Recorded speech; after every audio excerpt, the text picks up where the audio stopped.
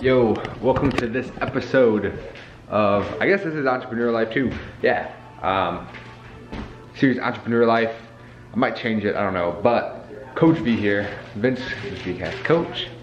Welcome to this vlog. I'm actually just gonna kind of show you guys a full day of eating today. Right now, I've just got up from prospecting and it's, right now is 11:10 and I'm gonna go ahead and have my first cup or second hit of caffeine to keep my appetite suppressed. I'm gonna be kind of hungry. I've been chugging water, probably gonna keep chugging it, and then make my first cup of coffee. So keep the appetite suppressed. Rule number one. Yo, what up, fam? Checked in a little bit. We're just going over some strategy on how we're gonna do the coaching, fucking coaching. God damn it. The product releases and stuff for VD Flex and Bay Boss. I'm meeting up with a friend right now who's probably calling me. Get some ramen. It's currently 2:20, so I'm gonna, to go and do that. So hang on, she's FaceTiming me. All right, so sorry about the interruption. I had to update her on some about the strategy. They're gonna go pick up Kufo, and then yeah, I think we're gonna go get fucking ramen. And yeah, it's gonna be the game plan. Update you in a little bit. I made it. I'm going to fucking ramen. On the vlog now. I forgot. I always forget. You were on this before too. Yeah. I forgot to shout you. Or no, I think I shouted you out. I have you on my Instagram now. I think I did. I don't know. I'm gonna shout him out again. Something about a perfect form. Yeah, some shit. But we're gonna go get ramen. There you go. I want everyone to see this gorgeous thing in front of me right now. And then also Kufo with that fucking egg. That's fucking badass. Just had that ramen. I'd say, what do you rate that shit? Actually, well, maybe a 7. Really? Yeah. I would say like an 8. It's pretty fucking good though. But we're going back to the fucking car. But,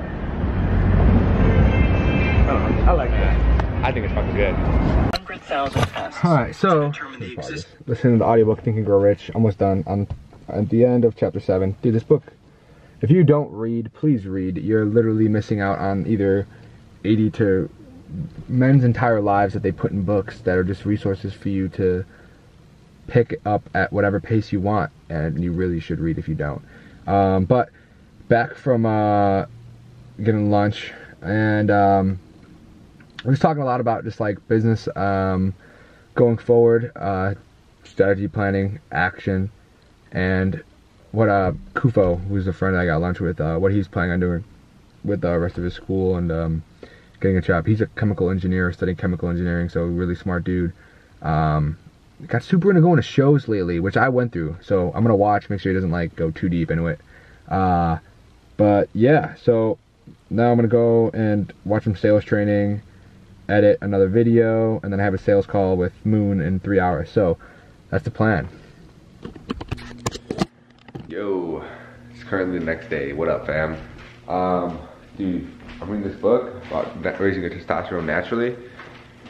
Master UT, shout out Christopher Walker, you're the dog man, and Ali Kapua. I never met you yet, but I plan to. Really interesting read. So if you didn't know,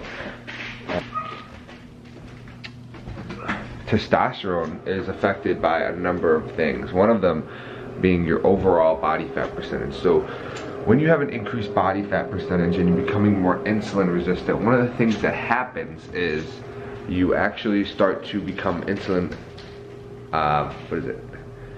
your insulin sensitivity, so your body's response to glucose in your blood goes down. It's not as responsive to it.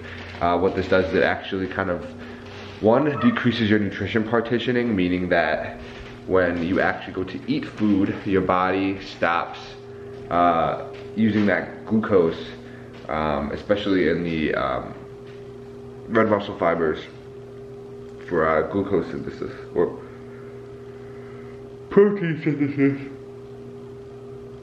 Every cell muscle will use that glucose to expend energy. Instead, it start storing it more in your fat cells or epidocytes, which is very interesting for me because as you know, I've been skinny fat my whole life. So changing that is one of the biggest things to do first, followed by then actually addressing the issue of getting your hormones back in balance. So once you lower your body fat percentage, you're actually regulating your luteinizing hormone as well as in the range of other hormones that have effect on your body fat. And it's just interesting as hell to think that that's true. So I would do a passage. Let's see. Also, the video I'm gonna make on intermittent fasting, it's good. You should do it. So when people think you're hungry in the morning, one, you're usually not. You're just dehydrated. Two, do the body's circadian rhythm and how it actually, your hormones, and you just have this natural sleep cycle that kind of happens. You're awake during the day, as adenosine as well as a number of melatonin and other things in your brain build up. As the sun goes down, you start getting tired, and then you're sleeping, and then it goes up, and you're awake. So, circadian rhythm.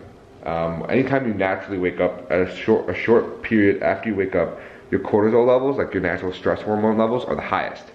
It's just how it goes. It's just part of the circadian rhythm. They do level off.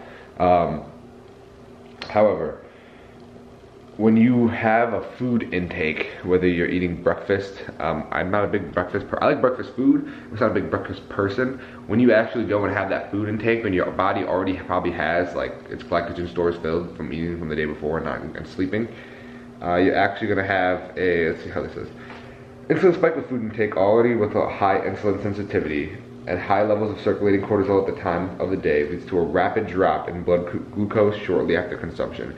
So this is when, and I know this happens to a fucking lot of you, I've seen it happen to my own mother, and after they'll eat breakfast around, I don't know, 8, 9, around 11, 11:30, maybe even 12, you start getting really hungry. And that's because you have this natural, really drastic blood sugar drop, because when you have that food intake and your glycogen is actually being overloaded because you already have this insulin insensitivity, your cortisol is naturally going to decrease, and as it naturally decreases with that food intake, your body's not going to be able to focus on digesting the food fast enough, and your free-flowing glucose in your blood is going to thin, because obviously the food you just ate in your stomach is still being digested.